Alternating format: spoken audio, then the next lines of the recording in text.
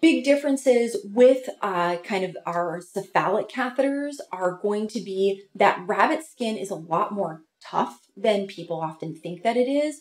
So don't forget that you can utilize a pilot hole to be able to place those catheters.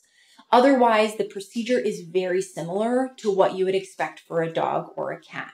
For saphenous vein catheters, those are going to be fairly similar to dogs and cats with a few exceptions. You can utilize a pilot hole on the saphenous vein kind of area.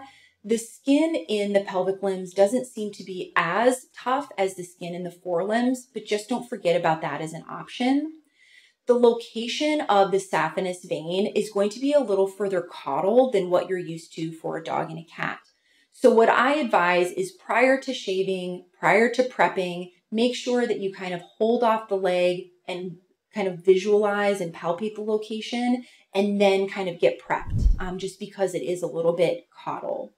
The other thing about it is it can be a little bit tortuous, so make sure that when you're identifying where to place your catheter, that you end up having a nice straight shot for that one as well.